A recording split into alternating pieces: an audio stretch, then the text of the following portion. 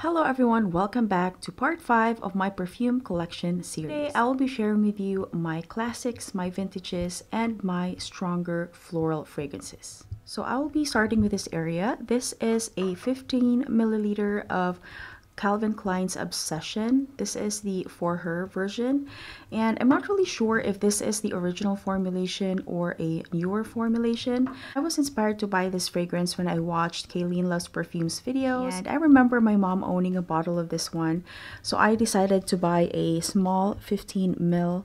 I really wanted to get a bigger bottle of this, but I guess this one will just suffice because I don't really use this a lot personally. This one mainly for nostalgic purposes, as with most of these fragrances in this collection.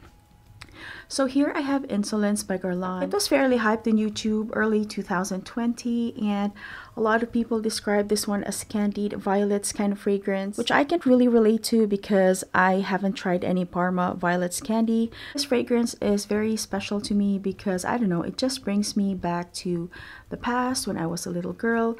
I know my mom did not own this one or any of my aunts, but it just smells very, very familiar.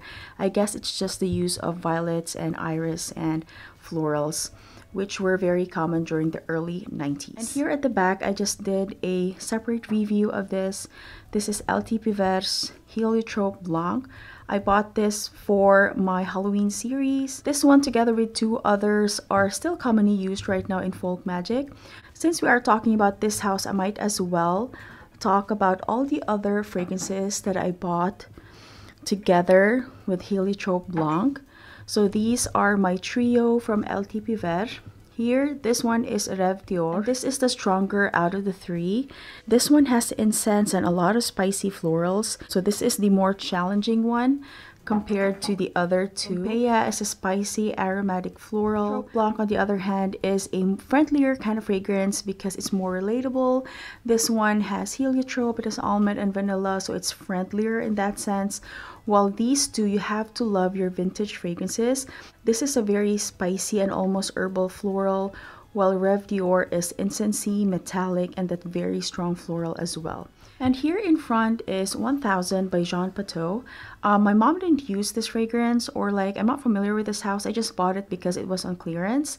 And I knew that this one would belong to that 90s strong floral category. I bought, this was a tester bottle, but the company was kind enough to give me a cap together with the bottle. I bought this one on clearance together with Bulgari's Tubereuse Mystique.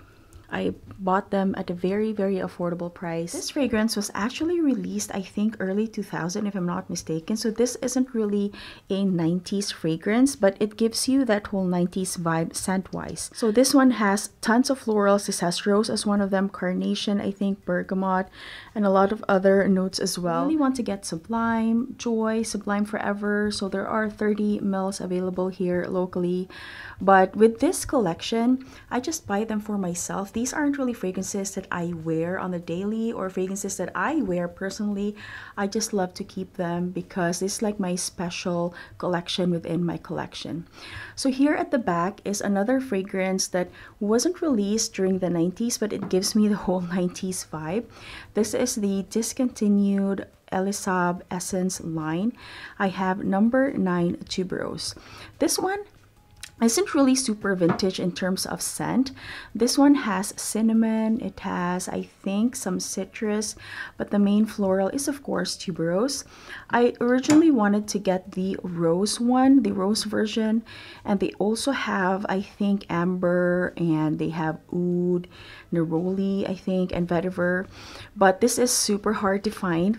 I know Joss Fragrance Mixology has a lot from this fragrance line, and I think you can find them more at fragrancebuy.ca, but they don't ship here to Iceland.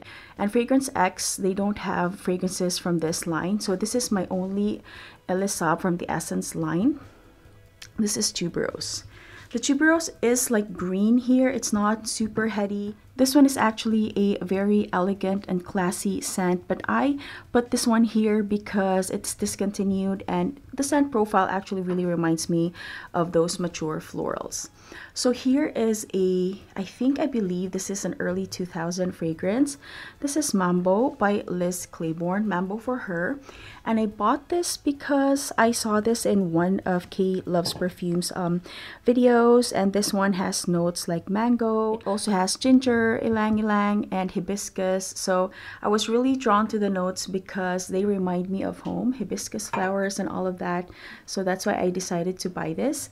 And I have been wearing this one a lot when I first got it. There's a good dent in there and it's easy to find, so I'm not really scared of emptying that bottle, but I just wanted to savor this one together with the other fragrances in this collection. So this one, Cabochard by Gres Perfumes. There is an older bottle, I think, that looks like the older Chanel bottles, rectangular with the black cap. This one was released, I think, 2019, re-release. I'm not really so sure, but this is the EDP version, Eau de Parfum. Yes, there's an Eau de Toilette, and there's also a Cherie flanker, which I really want to get. This one is a very strong but also bright and crisp aldehyde fragrance. This has a lot of florals, usually florals like rose and white florals. And I noticed that also in this collection, or fragrances that belong to the stronger floral category, they always have florals like geranium and all of that, so spicy florals as well. And here in front is one of my first blind buys as well. One of my first YouTube made me buy it.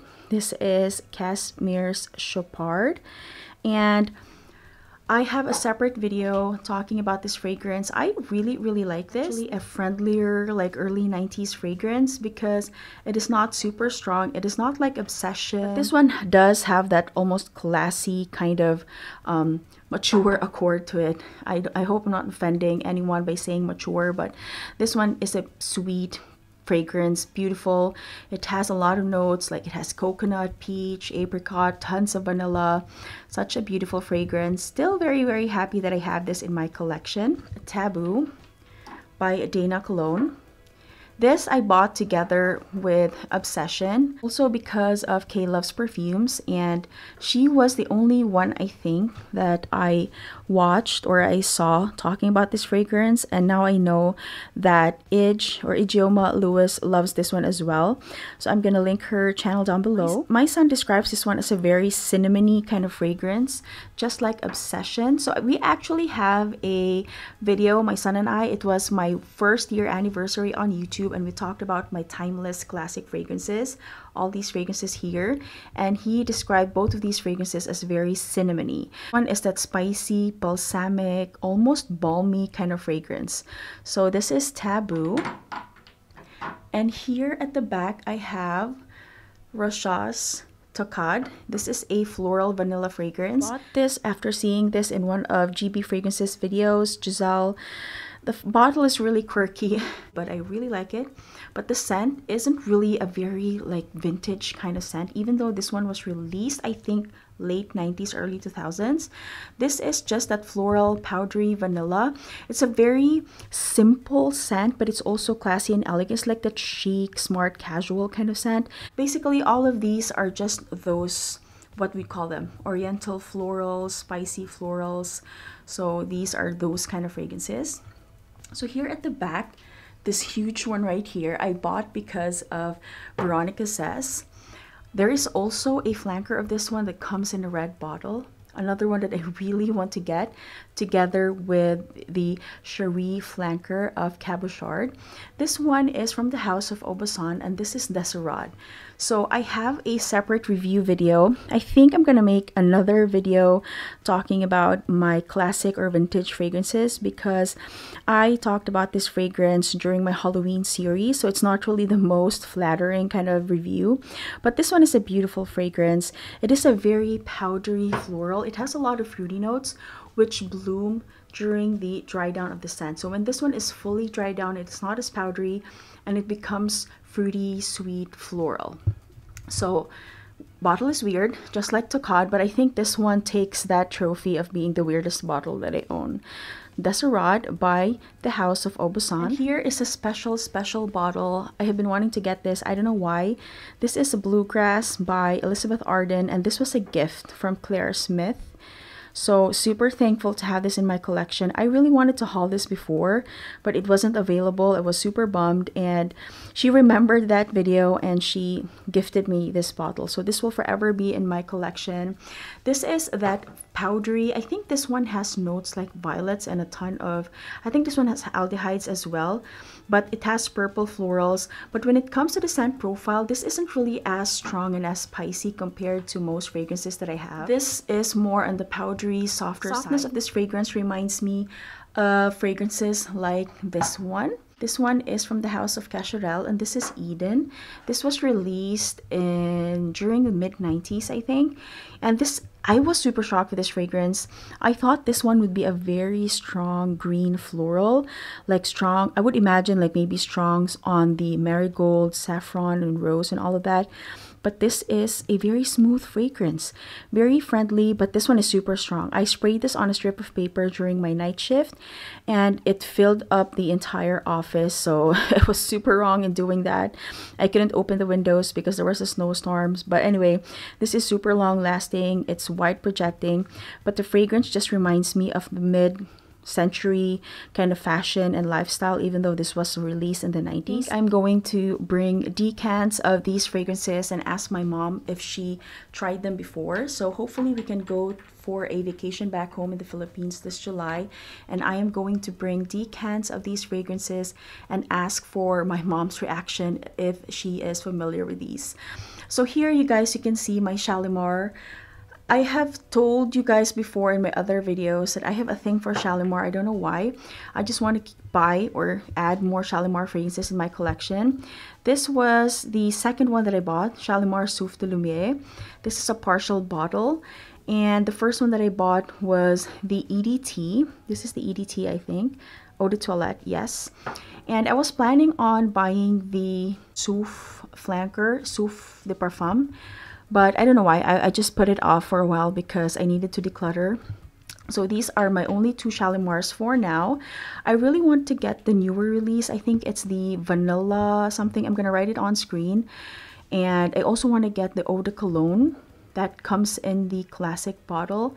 And the last one I want to get is the EDP, the original. So these are my two Shalimar fragrances for now. And here you can see, I bought this one together with Eden. This one is Lulu. I was also shocked by this fragrance because based on the reviews that I read and I've seen, I really expected this one to be a very strong floral, but it's not. Smelling this from the nozzle though can be traumatizing, but the scent itself is very soft and powdery, almost like similar to the softness in Eden and also in Bluegrass, but this one is more of a strong white and purple floral. Here at the back, I've already shown you guys, this is the Pompeia. And here I have Kenzo Jungle Elephant. And I know you guys are wondering why I put this together with this collection. This one was actually released in the 90s. So when you think of it, this is already a vintage. And scent profile wise, this is also something that I honestly don't wear every day. This is a special occasion kind of fragrance, or I need to be in a certain kind of mood to wear this fragrance. I have a separate review talking about this. This is, I think, the spiciest fragrance that I have when it comes to spices like ginger and cardamom and all of that. I don't have anything like this fragrance, and that is also the reason why this collection is special, because I don't have anything like these fragrances in my current perfume collection. So this is Kenzo Jungle L'Elephant. I have a huge 100 ml. So when I saw this in one of our discounter websites, and even though it was a huge 100 ml, I decided to get it because I knew it would be out of stock right away, and it was. So here at the back is Aramis Perfume Calligraphy Saffron. So this is a very warm, spicy floral that's balsamic and herbal. It has notes like, of course, saffron. It has rose, but it also has marigold and a lot of other florals. This is very green. I actually wanted to get the rose one, and I can never find the rose version.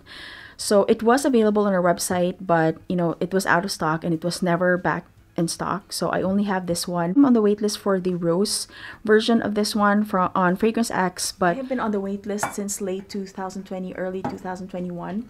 So I can never find this one. Where I can find the rose version of this one, let me know. And I think we tackled every single one in this collection. I talked about the Desirade. Yeah, I think we are done with this portion right here. So these are my classics, my vintages, my very special fragrances. I don't wear these fragrances a lot. I wear them during special occasions, or when I do, I wear them for myself. I just spray my hands with them and enjoy these fragrances. So I will never declutter any bottle from this bunch. So that is it for today's video, you guys. Thank you for sharing a big chunk of your day watching episode 5 of my perfume collection series. This is the last installment of my full bottle collection. The last episode, part 6, will be all about my travel size fragrances.